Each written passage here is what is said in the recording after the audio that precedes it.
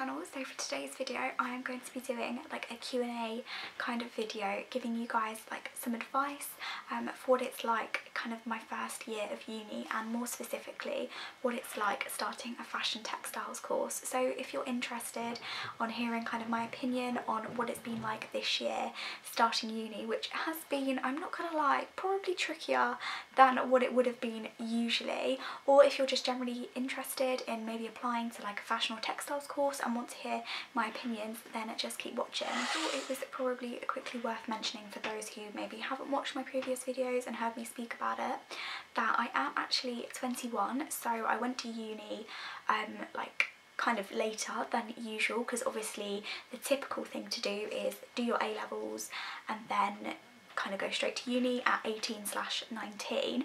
However, what I did after my A-levels was a foundation course in art and design, which kind of tailored at the end into fashion, and I did that at Bournemouth Arts University, which was a long time ago now, or it feels like a long time, even though it was like I think 2 or 3 years ago I did that. I did that straight from my A-levels because I didn't know if I wanted to go straight to uni, and a foundation course is kind of a really good way of figuring out what you want to do in the arts, and it was kind of free, so I was like, I may as well give that a go and it might help me decide. But after that I basically really decided I needed a break from education, just because of some things that were going on like with my mental health and things like that. I just really needed a time to breathe and a break, and I just knew that I was not ready to go and move away and go to uni properly. So I deferred my place for initially 1 year. So I did go through all the process of having interviews, applying, writing a personal statement, but I just, deferred my place, and it was good to do it that way round actually. If you're kind of at the moment doing a foundation course, or you're even at your A-levels, I would definitely say still go through the process of applying to unis, even though you may know in your head you don't want to go, but being in kind of a uni or an institution or a college that will help you build your portfolio, help you write your personal statement, is really, really good. So then you have that and you've done all the interviews, and then at the end of the day, like I did, you can just defer your place, but at the same time you've had help with your portfolio, which is obviously something that's quite hard to do by yourself. So I would definitely recommend doing that, even though if you know you don't want to go to uni, but just kind of it's good to have that option to defer if you want to. Like I said, initially I deferred my place for 1 year. I did some travelling. I volunteered in Kenya for 3 months, which was insane. So that was 2019. And then I also kind of went to Thailand and I worked in between. And then at the end of the year I decided again, was not ready to go, didn't feel like it, so luckily they let me defer my place a second time, which was great because I didn't want to go through the whole process of having interviews again. For those of you who don't know, if you do any art course you have to have interviews and you have to show a portfolio, whereas maybe with kind of, I don't know, English or science or maths, you don't have that. Basically you just write your personal statement. So for the art subjects it's a little bit, I guess, harder work to have those things prepared. So yeah, I deferred my place again, and then this year in September, the year of a pandemic, I decided that I wanted to go. Well, it wasn't that I kind of thought, yay pandemic, let's go to uni. It was the fact that I deferred it for 2 years. I was actually ready. I really, really wanted to go to uni. I felt ready. I was getting excited. And I didn't want to continue working in retail anymore. Like, I was so done with it. And to be fair, at the end of summer things were starting to opening up again. It was looking a lot more positive, so I was like, it will be fine, let's just go to uni like planned.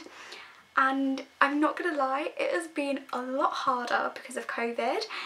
Going to uni first year is hard enough already. Trying to make friends, moving away from the city, getting used to being away from your parents, like living on your own, shopping on your own, doing your own washing, cooking. And then you put a pandemic on top where you can't have friends to visit, we could only go to uni once a week, and then it went to nothing after Christmas. So not being able to make a good friendship group was flipping hard, and I felt very, very isolated, I'm not going to lie. But hopefully I'm going to be answering some questions specifically about like the fashion textiles course. So if anyone is thinking of applying, then you know, you get some of the answers, or you can prepare for some of the things that you're going to need. But that is just kind of a bit of background. I know I've been rambling for ages of kind of my situation, and probably my first year experience has been a lot worse because of the pandemic. So maybe some of my answers aren't going to be, I don't know, as clear, purely because I've not experienced the course to its full level yet, which is obviously super, super annoying. And I'm not gonna lie, at the end of Christmas, or even before Christmas, I thought I was gonna quit. I really, really did. I did not think I'd be going back, because I was going in one day a week before Christmas and then sitting in my room for the rest of the week, and it was horrible. And for someone who suffers with SAD anyway, it was not good. It was not fun. So yeah, I didn't think I was going to go back. But then after Christmas, when the lockdown happened, I obviously stayed at home, didn't move back to uni, and I was able to still do my course from home, which kind of helped things because I was still having the comforts of home, could still talk to my parents, didn't feel as lonely. But then I could carry on with the course, even though it sucked that couldn't do it properly. But you know, we're here. I'm now in my second semester, it's Easter break, and things are starting to look a lot lighter. So my course specifically is called Fashion Textiles. When looking at unis, I didn't want to go specifically for fashion or textiles. That's why I went for this course. And I'm also doing it at Bristol Uni, because I wasn't sure what area I wanted to sit in. And I liked about this course, you kind of do all the different elements, like we do pattern cutting, like the fashion design, you can do like print and knit, which is really kind of like textiles design, which is really good. And I just liked that kind of option to be able to pick, which a lot of other kind of unis didn't offer. You'd either have to choose from the get-go, or you would kind of have a very short amount of time to either kind of go into menswear, women's wear, or like knit or print. But this course gives me the opportunity to kind of, you know, like figure it out in my own time and also try different bits, which is really, really good. First one is, what is your advice for living in halls? Don't do it. I think it's just because I've not had the best experience in halls, probably because of the whole COVID thing, the fact I couldn't have guests, felt very isolating, and the fact that I've probably been unlucky with who I was put with. Yeah, and maybe it is purely the fact that I am just older, I'm more mature, I generally want more of a comfortable living space rather than a messy situation, which I have had. My main advice would be, if you're gonna go do halls, if you're determined to, fair enough. I think it can be great, and especially if you're younger, moving out for the first time, and also if there's not a pandemic, I think it would be better. But don't take things that you really, really care about, because it will either get broken, lost, or I don't know, get dirty in some way. So don't take things that you really care about. Just don't do it. Basically, like, wait till you've either got a house the second year, or just keep them at home, you know, like it will just create way more problems than it's worth.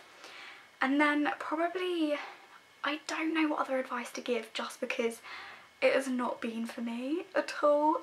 And I think the pandemic doesn't help, and I think a lot of my problems would have been solved had there not been a pandemic. But I think obviously go in open-minded, go in kind of to the idea that you may not be living with people that you like. However, I think obviously if you can have guests over when there's not a pandemic, it will be a lot better for you, and I think I would have liked it a lot more had that been said. But yeah, and I think be prepared to have awkward conversations about cleaning and washing up and stuff like that, and be prepared to have to kind of deal with them situations. They're annoying and it's not the best. And oh, my biggest advice, if you can, try and get a room with an ensuite, because I am so lucky I have got a room with an ensuite. And let me tell you, if the mess that had been created in my kitchen and the dirt and the filth, if that had been in a bathroom, you just don't want that. Just, yeah, I'd say that's my main advice. Okay, so 3 pieces of advice that I would give to someone who is doing my course. I would definitely say come in very open to trying new and different things. I feel like where I had my break of education for quite a long time, I found it very, very hard to then be open to experimenting, doing really random stuff that the teachers are asking you to do. Just be open to different options and trying things out, because at the end of the day in your first year you can do that, which is really, really good. So yeah, just be open.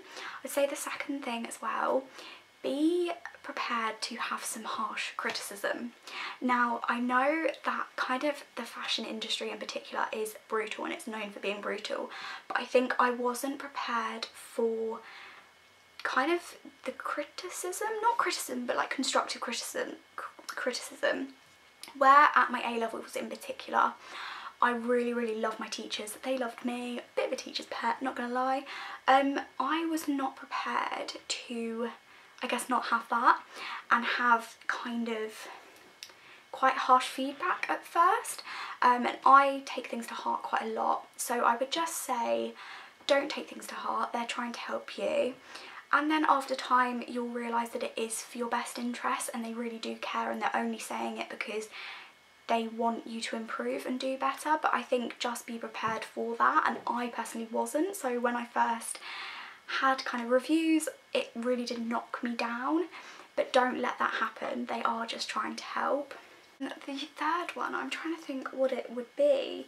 I would say just, if there's not a pandemic, use and like take advantage of the equipment that you have there. Obviously I've not been able to do that because of the situation, but normally I think that the equipment's there, it's there for you to use, so make the most of it. And it's worth it while you're at uni, because at the end of the day you're paying for it. So kind of not take the mickey with it, but definitely get the use worth, and also make sure you're messaging your tutors, like the technicians, to get as much help as possible, because that's what they're there for. And I always used to worry, like messaging, like and emailing, thinking I was being really annoying, but no, at the end of the day they get paid for it and that's what they're there for, so just use them for it. Okay, so another question that I got was, how did you find starting uni later than your friends? And to be honest, I found it okay. And I was very, very worried at first when I decided to defer my place. I was panicking so much that I was going to be really old at uni, I wouldn't find any friends because of it, and yeah, that it would matter, but it really doesn't. I found some like friends at uni that are kind of my age or even older. It really doesn't matter. And also, like, one of my other friends I know went to uni, but my other friends didn't. They all kind of went to work, and some of my friends are actually from like my retail job. So I would say age is just a number and it's what you make it. So don't get in your head about it like I did at first, because it's not going to matter, and those friends are still going to be there for you. Like my friend who did go to uni, we still like met up, like my friends who are at work, we still met up. We still like kept in contact. And then in terms of actually me being older at uni, the only time I realise it is in the living situation in halls, where I'm a lot more mature. I kind of enjoy cooking, stuff like that, where everyone else is just happy to piss about and, you know, have takeaways or ready meals. So that is the only main difference in terms of age, is the living environment and the maturity there. But in terms of the course, I think no matter what age you start, you're always going to find people that are kind of similar to you.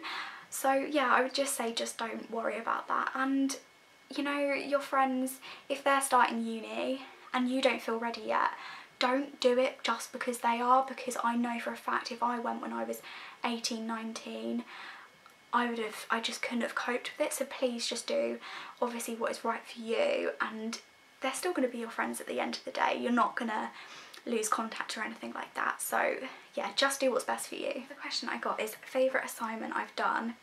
So it's weird, I've kind of had one assignment before Christmas, which was like we were given a country to do, to like focus on, and then kind of get prints from it and then design a kind of like garment and do all the research. That was quite fun, but I found it very, very stressful only having that one day in uni, and it was a lot.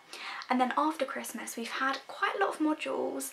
I don't know why they've done it like that, where we only had one and now we've got like almost 4 at the same time. I don't even know. So obviously at the moment I am doing like an essay part of the course, which I think whatever art or fashion textiles course you do, you always have to have that essay academic part to it, which I know it's a bit annoying. So I'm doing that, and then I've also got another big module that's kind of the main part, which has got pattern cutting in, which is really, I've found, I think, very interesting. I really like that technical part of how clothes are actually put together, and I really like the idea that maybe in summer, because I've got that bit of background now, that maybe I'm going to be able to start making some of my own clothes and like designing or even taking clothes apart that say I found from a charity shop and remaking them. I really have liked that part of the course, and that's one of the reasons I picked it, because other courses, whether you do a textiles course or maybe even a like fashion course, they don't always teach you the proper construction of a garment, and I've really liked that part of it. Just quickly to finish up, just because I have been babbling on for so long, just answer what A-levels I did specifically. So I did media studies, I did a business AS, which I think now they don't do AS subjects. It used to be that you picked I think 4 and then you dropped one like after to do A-level, so I dropped business and I only got an AS in that. I hated it anyway, so yeah. And then I did textiles and photography, and then obviously I did my art foundation. You don't have to do an art foundation, you can just go from A-level to straight to uni, but a foundation is always good to kind of figure out further what you want to do in arts. Yeah, that's what I did really. I loved my textiles course at college, and photography, to be honest, and I'm not gonna lie, if I was allowed to pick 3 art subjects I probably would have, but I did really enjoy media studies as well. And personally for me they worked really well, because I'm better at doing coursework because I'm rubbish at exams, so I love being able to prep before and have all the coursework. I know it's a lot of work at the time, but I always think it's a lot like better and easier to do it that way, but that's just obviously personal. But yeah, that is what I did. So guys, that is it for today's video. I am probably quite aware this is going to be quite a long babbly one, but I really hope I have answered some of your questions, maybe your queries about doing the course or going to uni a bit later. And I would actually really like to maybe do a series of like uni videos.